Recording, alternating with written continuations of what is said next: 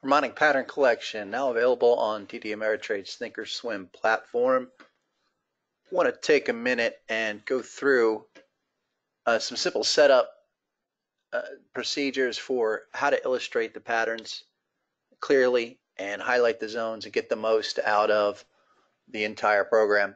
Now, the TDAmeritrade program will have automatic harmonic pattern matches and generate these matches like this bat pattern you currently see in a 5-minute time frame on the Dow Jones E-mini, the YM.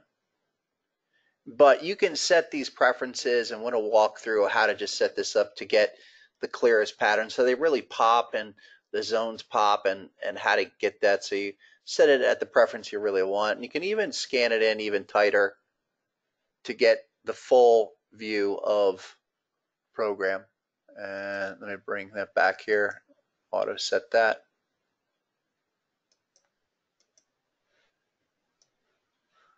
There you go.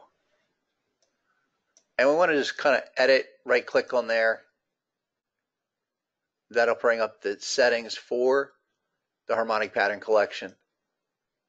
Now within here, we have all of the inputs. There's 3 main sections. And we want to start with the inputs at the top and just go through and make sure that we have our minimum settings here. The length, that's pattern length, that's set at 20. We want to show all of the labels on the patterns and the points. And then getting down to these target 1, target 2, target 3, these are the profit objectives that are established here, here, and here as measured by the pattern. Once the pattern completes, we look at these as minimum objectives. And we want to show those. So make sure that's all set at yes, and then also we want to have the plot names and show different input names. So make sure that stuff is selected.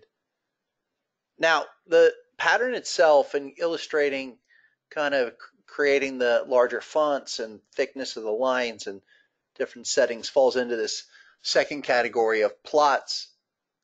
We're currently looking at a bearish pattern. So we'll go through these. These are the settings for both bullish and bearish.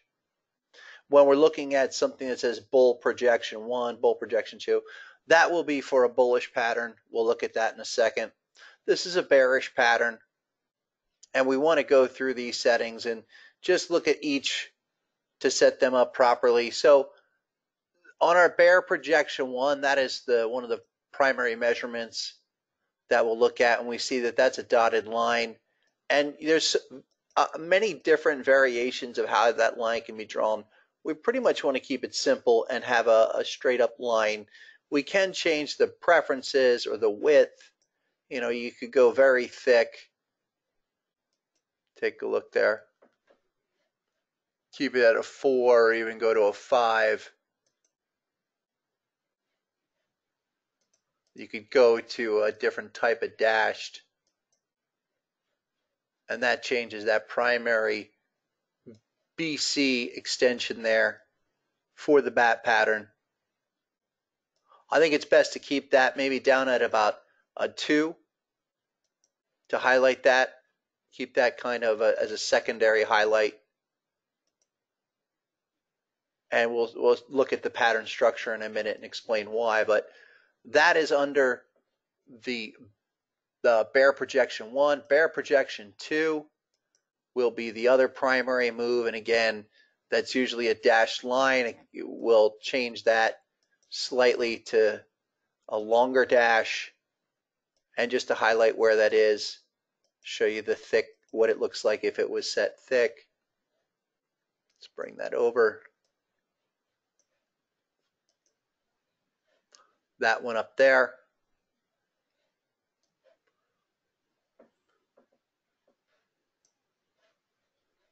And that primary, secondary projection, we want to keep that pretty much straight. That is the into the final CD leg move. Now, looking at also the bear wave, that's going to be the primary pattern wave structure. Again, we want to keep this all numerical. Don't need to change that. Keep it as a straight line. there. And then it just increased the thickness. This is a case where you want to go to, say, 4. And look, that'll give you just a thicker pattern setting. Go to even 5 maybe.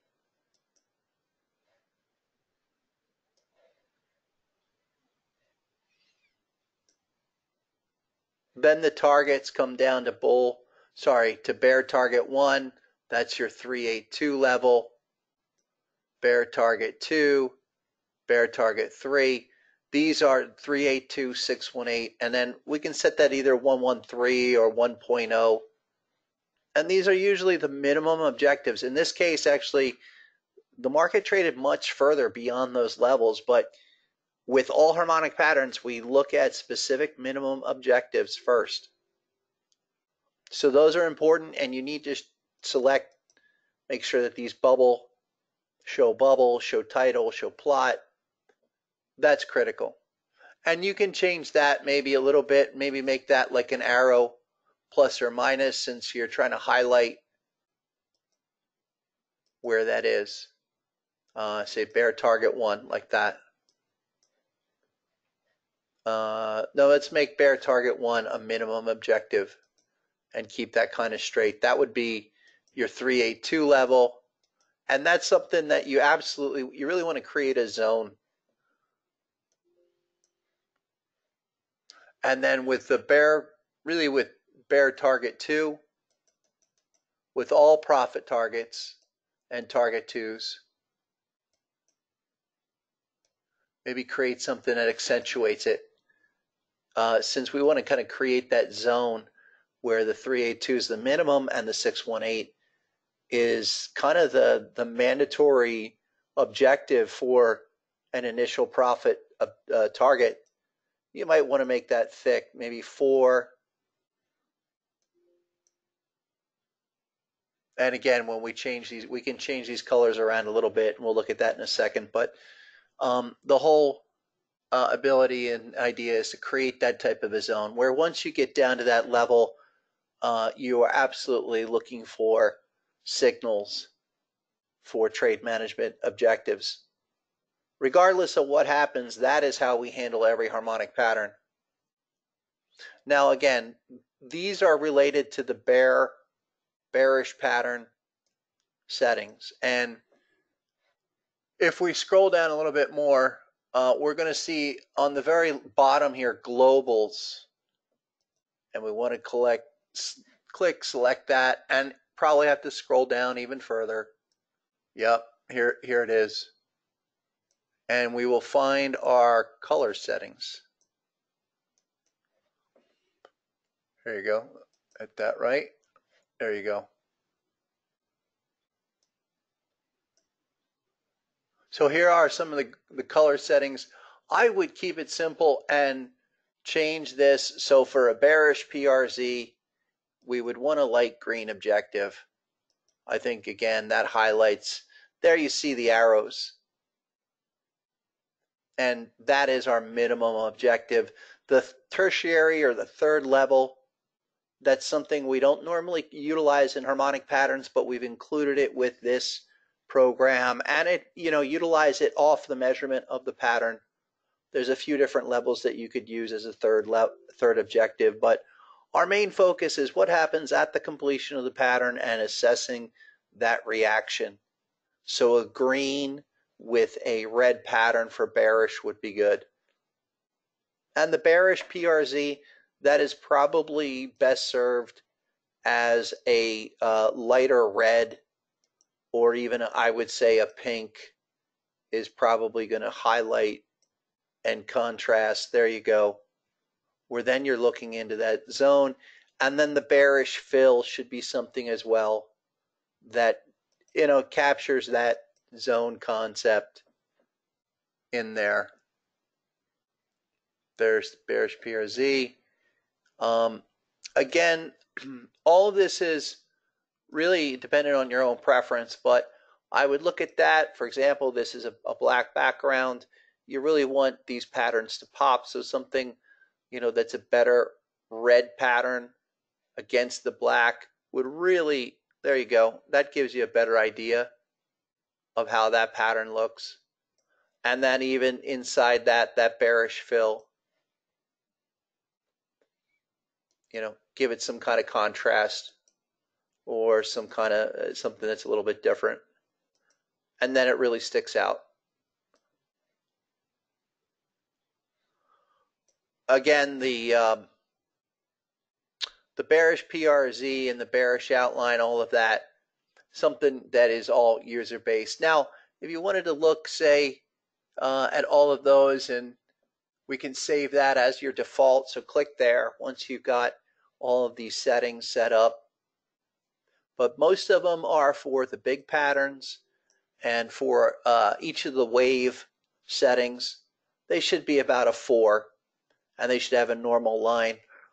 When you talk about the target zones, the bull target 1, 2, 3, that you can create an arrow here, especially at target 2, to really define our expected move off of any harmonic pattern.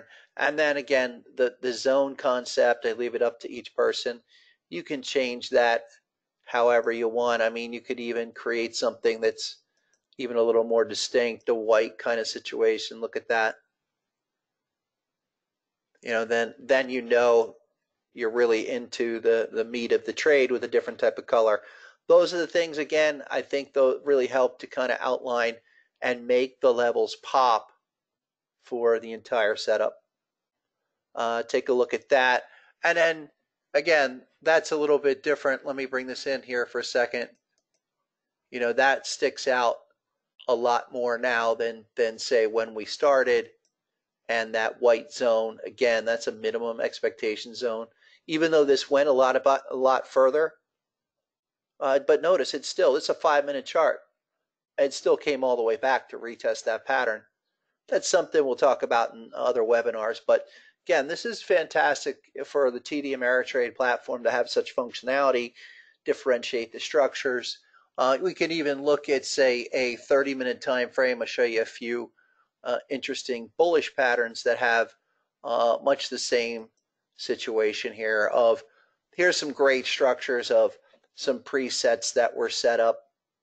Here's a butterfly pattern, and we've set that up mostly where these are a 4 font with a different type of real cyan blue and some different lime green that makes it really highlights the levels. And again, this is the type of expectation where we're focused on the bottom range of the zone.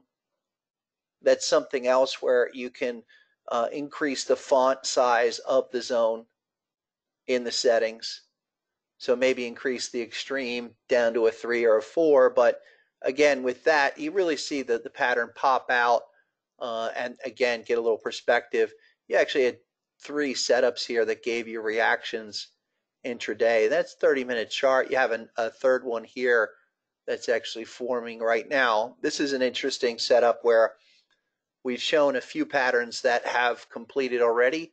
And here is one where you have all the critical numbers measured, and it's pointing much lower to your zone, which is a great example of this in action. And once this gets down into the potential reversal zone, that is the completion area of the harmonic pattern, we will kick up the profit targets, and this will start to show us the target 1, 2, 3, the 382, 618, and 113. But this is all measured by the pattern. You're seeing this actually automatically be generated as we speak. And this is, again, the YM.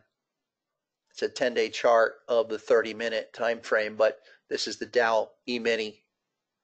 So great example there. And when you change those settings, they really pop out like that. So take a look, and if you have any questions, you can reach out and contact us at support, and we can help you get started. Thanks, everybody. Hope you have a great time and get the most out of your TD Ameritrade Harmonic Pattern Collection Scanner.